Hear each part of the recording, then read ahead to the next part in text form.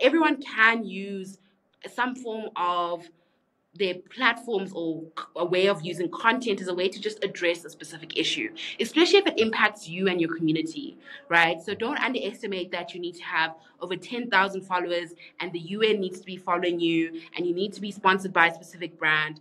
I started with nothing. I literally started the Minister of Menstruation with like 1,800 followers, and I started with no brand backing. Like, Curate started with nothing. Literally, when I started our first Curate workshop, I had 50 Rand in my bank account.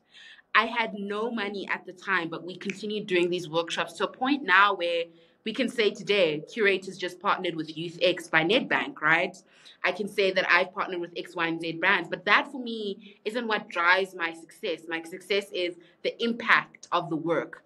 If I go to a school and I finish for an hour with the workshop, was that impactful? Not which brand is with me. Like, yes, it's really important. Collaboration drives scale of impact, but I'm not driven by that. I'm mostly driven by the social good, the impact, the people.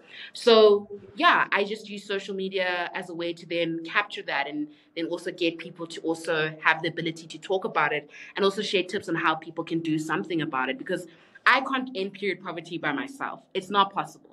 I need people, families, communities, they need to do something about it.